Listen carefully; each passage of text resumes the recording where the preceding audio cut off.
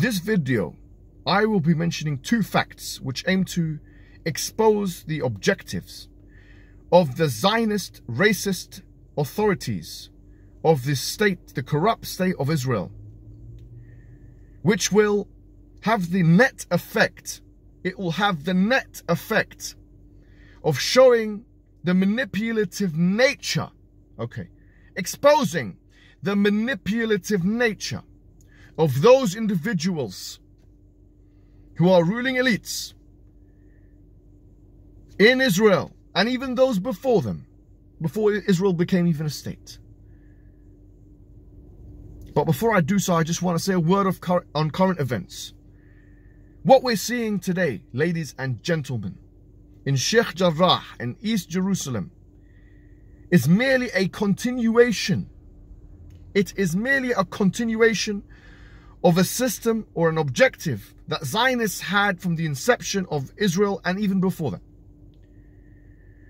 Of a process of ethnic cleansing, which has been exposed in historical works through things like Plan Dalet.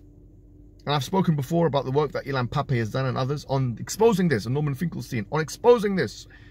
Because the fact of the matter is this: the Zionists have been open, candid about their racial preferences. And the fact that they do believe in racial inequality in terms of privileging one set of people, ethnic people, over another. This is very clear in their works and in their statements. Aya King, the mayor of East Jerusalem, has spoken just recently about this, stating, quote, something to the effect of, and I'm paraphrasing, that the evictions in Sheikh Jarrah are part of a broader policy of installing layers, he says, installing layers of Jewish people in the area. It's an open secret. And that is why anyone who endorses or acts as an apologist for the state, the corrupt state of Israel and their actions, should be questioned or even accused of being a racist in much the same way as someone would be had they been a supporter of the apartheid state of South Africa. There's practically no difference between the two sets of policies. So that is a word on current events. The 2 points I wanted to make in this video. Number one, did you know that the Irgun, which was a paramilitary group, which was responsible for killing civilians directly, killing civilians directly. And the most famous terrorist attack was the one in King David Hotel in 1946, where over 90 people were killed. Civilians, British civilians, Palestinian civilians were killed. That those individuals who then became part of the framework, by the way, of the Likud party that we see today, that those individuals actually had deals with Hitler and the Nazis. And this is something which is not a conspiracy. This is not conspiratorial. This is something which people, Western academics, have been highlighting. They have been highlighting this point in peer-reviewed academic journals, using source material, primary source material, to justify their points. Because why? The question is, why would they do that? Why would the Irgun, who are meant to be a paramilitary, Jewish, nationalistic kind of group, side with the Nazis? Because they had the same objectives, and this gives us something about the way these people operate. They are completely Machiavellian, meaning they're consequentialist in their ethical reasoning, meaning that means always justify the ends for them. And that's why we're seeing bombs being dropped, the most sophisticated and technologically advanced bombs being dropped on the most densely populated and defenseless area in the whole Middle East, probably, which is the Gaza Strip, the Strip. Because the ends always justify the means for them.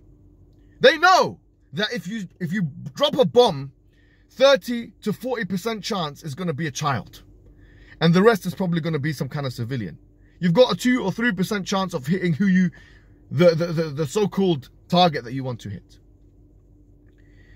But you don't mind killing children because you are terrorists. And the ends always justify the means, for you are scoundrels, weasels, cowards, criminals. You are diabolical. Your actions are condemnable. You are megalomaniacal. You are pitful people. Pipsqueaks. All of you are pipsqueaks. You remind me of the verse in the Quran where ironically it speaks about Banu Nadir, another treacherous tribe at the time of Prophet Muhammad sallallahu alaihi wasallam, in chapter 59 of the Quran, where it says, لا يقاتلونكم جميعا إلا في قرى محصنة أو من وراء جدر. They don't fight you together except from behind, in fortified places or behind big walls. You pathetic, cowardly people. You don't like face-to-face confrontation. You don't like equal fights because you are cowardly. It doesn't take a brave person to press a button. It doesn't take a brave person to play computer games with a drone and kill a child. It doesn't take a brave person to press a button from a high place where you know that there's not going to be a reaction. You pathetic, weak weasels. Fighting children for a living. That's what you basically do. You fight children. You kill children for a living. That is the bulk of what you do, you pathetic weasels. And you do so in the name of defense. Defending yourself against what? Defend yourself against someone your own size. You pathetic people. The second point, which I wanted to make. So the first point we've just explained, that they were in cahoots with the Nazis. And this shows you the Machiavellian nature of these individuals. Number two is that, did you know that Israel funded Hamas? In 1987, Israel funded Hamas. Now look at them. The two major antagonists of the Zionist project. Nazism, actually you could argue, Nazism helped the Zionist project. As we've just, in a sense, they had the same objectives. Get them out of Europe, the Jewish problem. They didn't mind being servile to the European, the white man, so long as that they were dominant. These Zionists I'm talking about, they were dominant in another land, which is not their own. And they couldn't even fight for it themselves. The pathetic weasels, the cowards. They needed the Britishers and the UN and all these other foreign agencies, America and so on, to fight their battles for them. They didn't fight those battles themselves. The only people they love killing is civilians and children. That's who you've got racked up in your record. Civilians and children. That's what you're known for. Terrorists. The second thing is that you funded Hamas.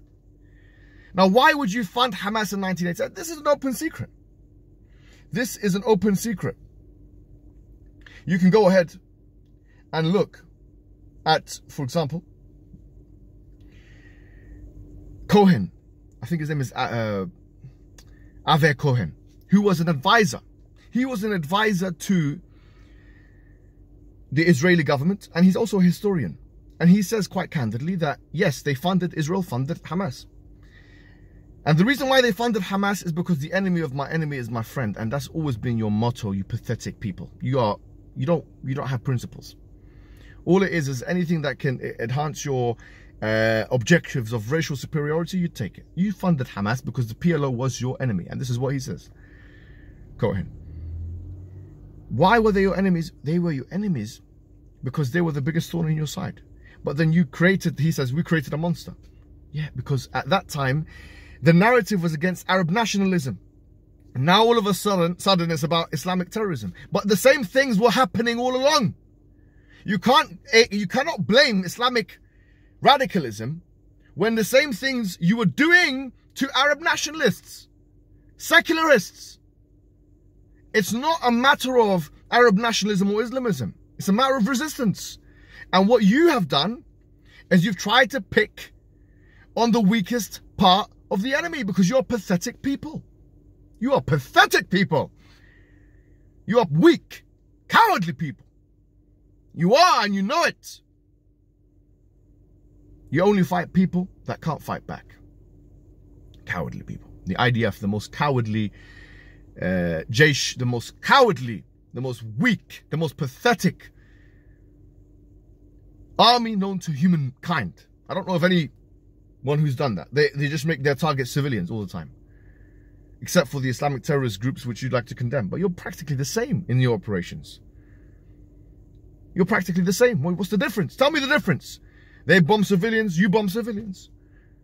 Densely populated. If you were Muslims, everyone would say this is Islamic radicalism. No one would accept it. But you are pathetic people. And the fact that you've been trying your hand at narrative manipulation is very clear. Because your Machiavellian efforts to try and be in cahoots with the Nazi party and also with Hamas show me that, you know, you don't really have ethics. It's all about how do we establish authority, okay? How do we establish authority as a racial elite? And that's all. And these facts expose you as individuals who are just trying to clutch at straws and manipulate narratives in order to expand your own project of racial superiority, because you feel maybe downtrodden, you feel subservient, you feel second class, and you are basically the bully. You are basically the bully that wants to bully now. You've been bullied for all this time and now you want to bully, yeah?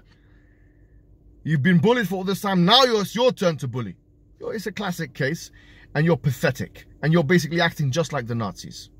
You're acting like them, simple as that. You're doing as much as you can get away with. And we know that you're doing just as much as you can get away. If you could put these guys in gas chambers, you do it. If you could drop a nuclear bomb, you do it. But you know the international community couldn't accept this. So you're doing as much as is possible. You're pathetic, you're weasels, you're cowards, and you know it. You know it. Assalamu alaikum wa rahmatullahi wa barakatuh.